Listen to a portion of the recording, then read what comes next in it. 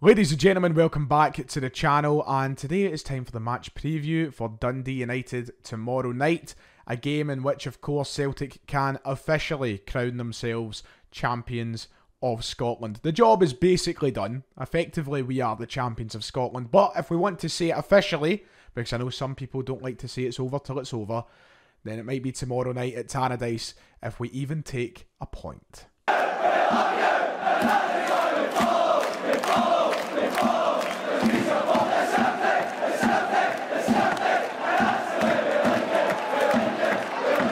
Before we go any further with the video, please make sure to go down below and hit the subscribe button if you haven't already. We're just over 100 subs away from 34,000, so let's get to that marker before the end of the season on that road to 40k. It would be much appreciated. Also hit the like button while you're down there, and also thank you for all the kind words yesterday on the video that I made, the video explaining the move and such to this new area and all that business, and basically going full time on YouTube. So thank you for that. If you haven't watched it, I'll put the link in the comments, or sorry, the description below, and you can check that out. But let's not waste any more time. Let's talk about Celtic. That's what we're all here for. So then, as I touched on in the intro to this video, it is a chance tomorrow night for Celtic to be officially crowned champions in the Scottish Premiership, to end off what has been a fantastic season. Well, not quite end off yet. We've got one more stop at the weekend, but to kind of put the icing on the cake, the cherry on top, and have that official sort of champions name. You know, we have that opportunity tomorrow night, of course, away from home at Tannadice. Gives me throwbacks, gives me memories back to 2008 when we won it in Tannadice. But it would be fantastic. It would be amazing for the away support who are travelling up there to go up and see the job being done. And it'd be just nice to have it all done and dusted. It's a sort of low-risk game, which is nice. You know, even if we were to lose tomorrow night, touch wood, that doesn't happen. We don't want to lose football games. But even if that was to happen, you know, we're still basically going to be champions come the end of the season. But it would be nice to get the job done, carry the atmosphere into that game against Motherwell on Saturday. And ultimately, it's just nice to have that tag, isn't it? To actually say, you are the champions. We are the champions. The fact we can now say that once more after losing the league title last season. It's everywhere we deserve to be after what has been a fantastic season. You know, we've been fantastic home and away. As the chant goes, everywhere we go, we have been watching Celtic put on a show, if you like. It has been tremendous all season. And to get one last away win, one last win on the road would be very, very nice. I think that we've exceeded all expectations. You think back to the early stages of the season, and we lost to Hearts at Tynecastle. We lost to Livingston at the Tony Macaroni. We lost to Rangers at Ibrox. We didn't get off to the best start away from home, but from that loss at Livingston onwards, it's been all uphill, and we deserve to be where we are. And it would be nice to just end that away road trip journey. I can't find my words. It'd be nice to end that with yet another win. So in terms of how we approach the game itself, we're at that point of the season now where we know how we approach these games. It's no longer a surprise, and it's no longer a surprise in what to expect from the opposition. We've played Dundee United 4 times now. This will be the 5th time this season we played them. We've played them in the Cup, obviously, and we've played them 3 times in the Premiership already. So we know what to expect, and we know what to expect from Celtic. Ange Postecoglou has never sacrificed his style, his philosophy against any opposition, whether it be European football or whether it be Dundee at the bottom of the table. We know exactly what to expect from Celtic heading into these games, and sometimes, you know, it comes off better than others, and some games it's not as effective as what we'd like it to be. But the vast majority of football games this season, Celtic have went into the game and we've known what to expect, and we've got the football that we love and we've grown to love over the course of this season. I think that what we played against Hearts at the weekend is basically what we're going to see against Dundee United tomorrow night. I think we're going to see a very similar style. I think we're going to see us try and play the same way as we did.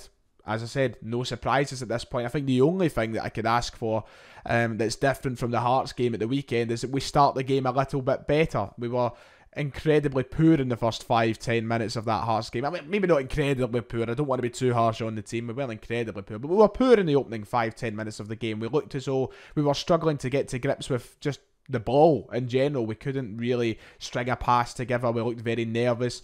So it's time to eliminate that side of our game. Dundee United are certainly a side who can control a game a bit better, I think, than Hearts if they get an early goal. I think we've seen how stubborn Dundee United can be. They have one of the best defensive records in the league. I think outside the top three, I think they're only bettered by Hibs this season in terms of goals conceded. So they can make the game difficult if they were to get an early goal. And I think that for us, it's about starting the game stronger, but then just growing into the game the same way we did on Saturday there. You know, we might not have started great, but you've seen each and every player grow into the game a bit better. So start better and grow into it the way we did on Saturday. And I think you've got this game pretty much controlled from the get-go. Of course, it's a tough game, and as I've said, a stubborn side, Dundee United, but I would love us to end the season now with as many goals as possible. Let's just put on a show, a feast of football, if you like, and score as many as we possibly can. It's that fun stage of the season now where, well, you hope it's fun, where you can try and just have a little bit of a buzz with it and try and just play your best football. There's no risks there, as I said. We are effectively champions, so I would like us to go out in style. If we could go to Tannadice and get a few tomorrow. Look, we've done it on a couple of occasions this season, back before the winter break, and then, of course, in the Cup game, both of those games, I think we got 3 goals in them. Let's get more than that. Let's aim for higher than 3 goals this time at Tannadice. That would be a nice way to end the away stretch of the season.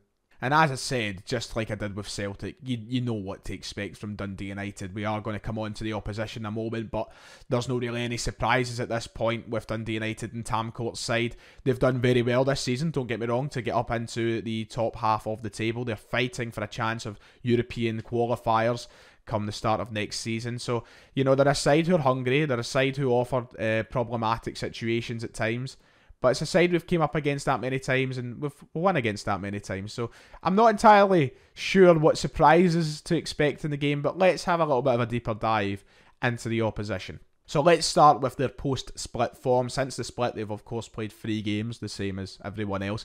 They've lost 2 and won 1. The game that they won was in the middle of the 2 losses against Motherwell.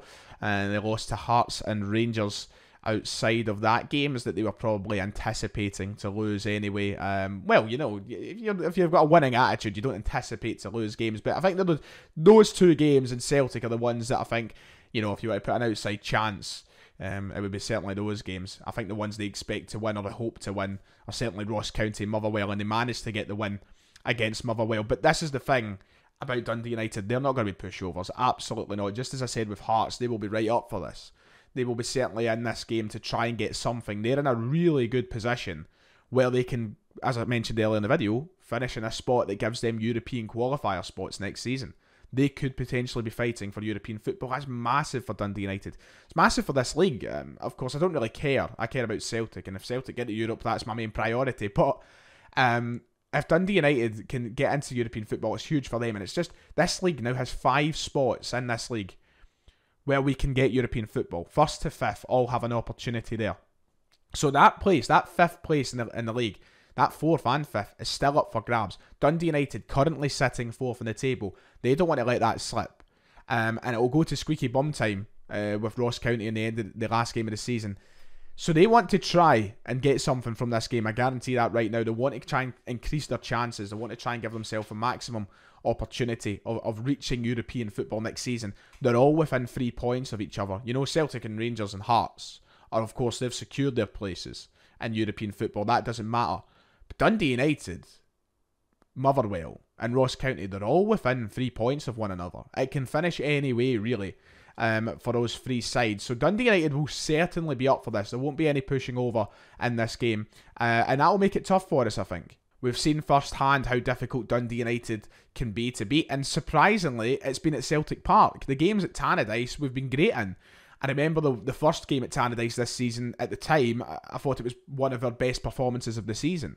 And then the Scottish Cup game, we weren't spectacular in that. I thought that we were probably, you know, the 3-0 flattered us a little bit. But, you know, the Tannadice games were good. It's the games at Celtic Park they've shown that they can be a tough side to beat. The first one, a 1-1 draw. That was one of the games early on in the season where we were thinking, Christ, can we win a league title? And then the other game, right before the derby, in January time, 29th of January, it was a 1-0 win for Celtic that came through that 90th minute goal, if you remember rightly. So, honestly, they are a tough side to beat, and we've seen that firsthand in front of our very eyes. And with that opportunity of European football being there for Dundee United, it's certainly going to make this a tough one. If we don't get the right start in the game, if we start like we did against Hearts, that's what I'm saying, it could be a really tough day, a tough night for Celtic. You'll remember rightly that the last game, as I mentioned, was that Scottish Cup game. Giakoumakis got 2 that night. He was in the right place at the right time. They were 2 of the scrappiest looking goals you'll ever see, but they're strikers' goals. He's in the right area, he's in the right time. And he's put it in the back of the net. He's done his job. Doesn't matter how they go in the back of the net. If they go in the back of the net, that's what matters. So that begs the question, is Dundee United the sort of opposition that suits Giakoumakis more than Kyogo? We're bringing up that same debate that we've been having a lot over the last month or so. Who suits certain games better? Giakoumakis certainly showed against Dundee United that he can score. But is Kyogo going to bring us that opportunity of beating a firm defensive line off the run? Who knows? We'll talk about it in my starting 11 prediction. So team news then, we'll start with Dundee United because we basically know the Celtic team news anyway. Dundee United will be missing 5 players as far as I'm aware, 5 players who are out till the end of the season. Mark McNulty, Maxime Biamou, Ian Harkes, Peter Pollitt and Callum Butcher are all ruled out of this game as far as I'm aware. Callum Butcher being one of those ones you're glad to see out of the game. A very annoying player to play against, to say the least. But they have got players there who, given opportunities, can cause problems. Peter Pollitt has been around for a long time. Ian Harkes, Mark McNulty, they're all guys that's names you expect to see on these team sheets every now and then, and they can probably pop up with something. But still a decent side Dundee United have, despite the injuries, despite the players who will miss this game.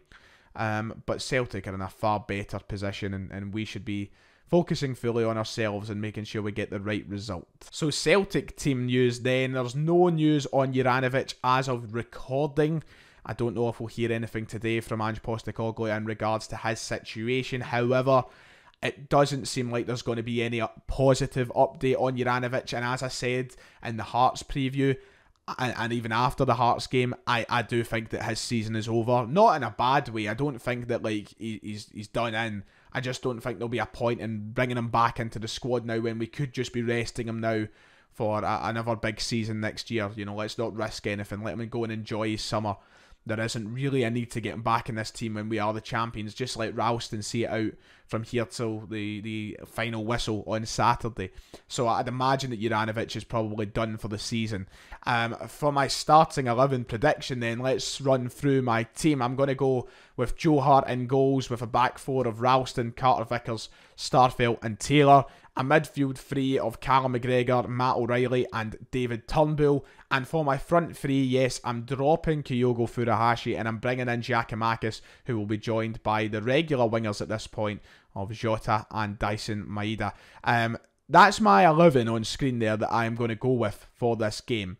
And I'm going to go through the kind of big calls as to why and who I'm choosing here. I think the first big call evidently is Georgios Giakoumakis over Kyogo Furuhashi. Kyogo bagged his 18th goal of the season against Hearts. He's back and he's looking sharp.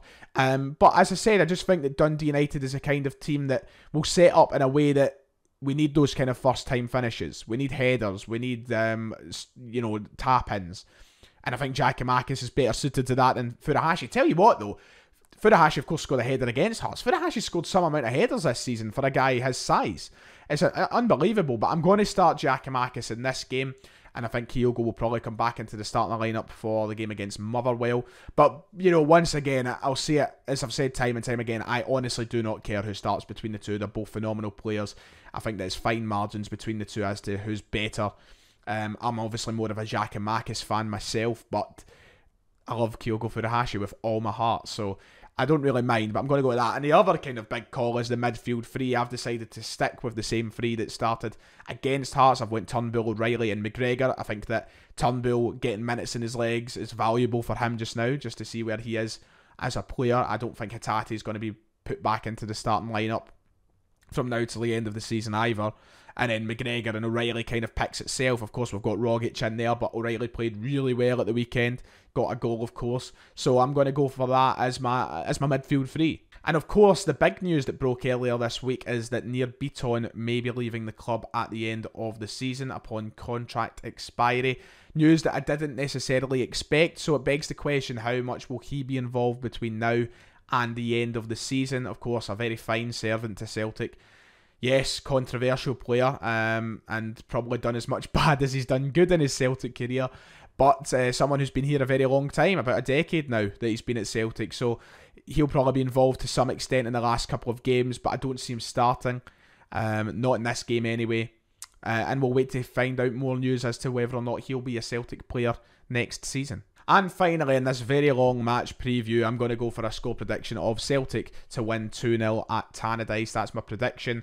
And yeah, that about does it. A very long preview today. You can tell this is full time now. I'm not rushing. I'm going my way through the video. I've got a wee kind of running order on my screen and everything. Wow. But that does it. Thank you for watching. Let me know your thoughts in the comments below, what you agree with, what you disagree with, your predictions in regards to the team and the score for tomorrow night. But from me today, that'll do it. Make sure to like and subscribe, and I'll see you all next time.